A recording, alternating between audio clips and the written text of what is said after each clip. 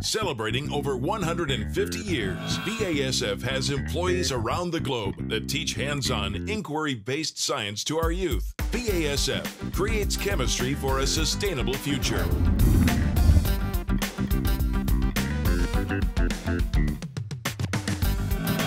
Welcome to BASF Science Club. I'm Odessa with BASF, and I'm here with my son Carter. Today we're going to show you how stalactites and stalagmites are formed in caves and show you a time lapse of how we made our own. We used 2 glasses of hot water, Epsom salt, about 10 inches of twine, and a plate. First, pour salt into the hot water and stir. Continue adding salt until it will no longer dissolve.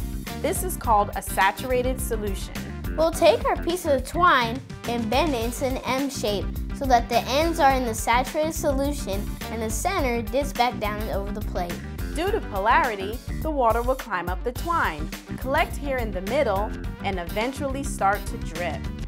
Each drop will leave behind some salt on the rope that will slowly accumulate.